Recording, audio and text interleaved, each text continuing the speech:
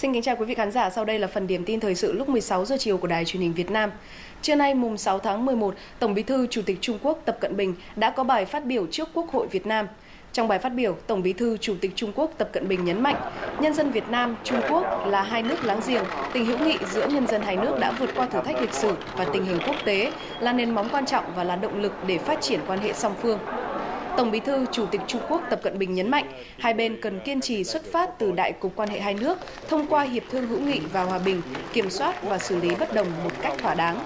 Tổng Bí thư Chủ tịch Trung Quốc Tập Cận Bình bày tỏ tin tưởng, dưới sự lãnh đạo đúng đắn của hai đảng và chính phủ hai nước, nhân dân hai nước hoàn toàn có năng lực, có trí tuệ, gạt bỏ tất cả cản trở, tiếp tục viết ra trang mới, hợp tác láng giềng hữu nghị Trung Việt. Cùng ngày tại Hà Nội, Đại tướng Phùng Quang Thanh, Bộ trưởng Bộ Quốc phòng đã có buổi tiếp và hội đàm với Bộ trưởng Quốc phòng Nhật Bản Nakatani Ken đang có chuyến công tác tại Việt Nam. Tại buổi hội đàm, hai bên đã trao đổi về tình hình thế giới, khu vực, tình hình mỗi nước và những vấn đề cùng quan tâm, cũng như thống nhất các nội dung, biện pháp thúc đẩy quan hệ hợp tác quốc phòng giữa hai nước. Ông Nakatani Ken đánh giá cao sự phát triển tốt đẹp trong quan hệ giữa hai nước trên nhiều lĩnh vực, đặc biệt kể từ khi hai bên trở thành đối tác chiến lược, sâu rộng vì hòa bình và phồn vinh ở châu Á. Hai bên cũng bàn về việc Nhật Bản lần đầu tiên đưa tàu vào quân cảng Cam Ranh từ năm 2016 cho các hoạt động tiếp nhiên liệu và lương thực. Trước đó vào ngày 5 tháng 11, ông Nakatani Ken đã thăm cảng quốc tế Cam Ranh, Học viện Hải quân, Học viện Kỹ thuật quân sự và nói chuyện với các học viên đã từng học tập tại các trường quân sự của Nhật Bản. Tăng cường hiệu quả chế biến và bảo quản thực phẩm là chủ đề chính của Hội chợ triển lãm nông nghiệp quốc tế lần thứ 15 đang diễn ra tại Hà Nội. Hội chợ có quy mô 400 gian hàng, giới thiệu những nông sản nổi tiếng của cả 3 miền đất nước như cam Vinh, gạo Thái Bình, xoài cát Hòa Lộc.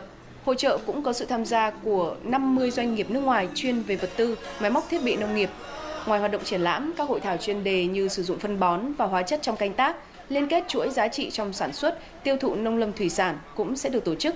Hội chợ diễn ra đến hết ngày 9 tháng 11. Tỉnh Thừa Thiên Huế dự kiến sẽ đầu tư khoảng 9.000 tỷ đồng để xây dựng Huế thành đô thị xanh của Việt Nam, trở thành điểm đến du lịch mang tầm quốc tế. Kế hoạch này được chia làm 2 giai đoạn. Giai đoạn 1 từ năm 2016 đến năm 2020, đầu tư hơn 1.400 tỷ đồng. Giai đoạn 2 từ năm 2020 đến năm 2030, đầu tư khoảng 7.600 tỷ đồng. Các lĩnh vực được ưu tiên đầu tư trong giai đoạn đầu là cải thiện môi trường đô thị, thu gom và xử lý nước mưa, nước thải sinh hoạt cho bờ Bắc, nhất là khu vực kinh thành Huế và vùng đệm. Phát triển hệ thống chiếu sáng tiết kiệm năng lượng, cải thiện giám sát chất lượng nước trên toàn thành phố. Tỉnh cũng ưu tiên mở rộng tính đa dạng của các hoạt động du lịch, xây dựng thêm các trung tâm đa năng để mở rộng cấu trúc đô thị và phát triển ngành dịch vụ. Tin thế giới, lực lượng không quân Thổ Nhĩ Kỳ ngày hôm qua đã tái khởi động chiến dịch không kích nhằm vào các mục tiêu của các tay súng thuộc Đảng Công nhân Người Quốc PKK ở miền Bắc Iraq. Nguồn tin từ lực lượng không quân Thổ Nhĩ Kỳ cho biết các máy bay tiêm kích nước này đã bắt đầu thực hiện các chuyến xuất kích quanh khu vực biên giới ở tỉnh Hakkari, Thổ Nhĩ Kỳ. Trước đó cùng ngày, PKK tuyên bố chấm dứt việc ngừng bắn đơn phương, vốn được tổ chức này thông báo hồi đầu tháng 10, trước thềm cuộc tổng tuyển cử diễn ra vào ngày 1 tháng 11 vừa qua. Đây được coi là hành động đáp trả sau khi Tổng thống Tayyip Erdogan tái đắc cử và tuyên bố sẽ tiếp tục hành động quân sự nhằm tiêu diệt lực lượng này. Giá dầu tiếp tục đà giảm trong phiên giao dịch ngày 5 tháng 11 trong bối cảnh nhà đầu tư lo ngại về nguồn cung dồi dào, trong khi đồng đô la Mỹ lại mạnh lên sau khi Cục Dự trữ Liên bang Mỹ Fed xác nhận khả năng tăng lãi suất vào tháng 12 tới. Chốt phiên giao dịch tại thị trường New York, giá dầu thô ngọt nhẹ Mỹ giao tháng 12 năm 2015 giảm xuống mức 45,20 đô la Mỹ một thùng.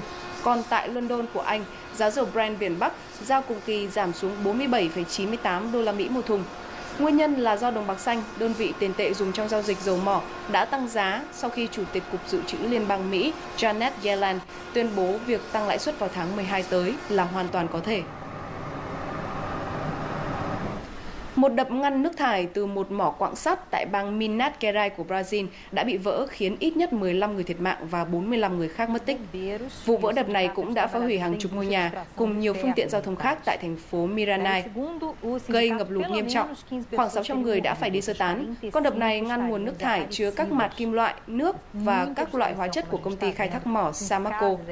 Đáng lo ngại hơn, công ty này đã xác nhận việc rò rỉ chất độc hại sau vụ vỡ đập vừa rồi và cam kết sẽ giảm thiểu tối đa đa những thiệt hại cho người dân và môi trường. Theo một quan chức chính phủ Brazil, đây có thể là vụ vỡ đập nghiêm trọng nhất lịch sử quốc gia này. Phần điểm tin chiều xin được kết thúc tại đây. Xin cảm ơn quý vị đã dành thời gian theo dõi. Xin kính chào tạm biệt.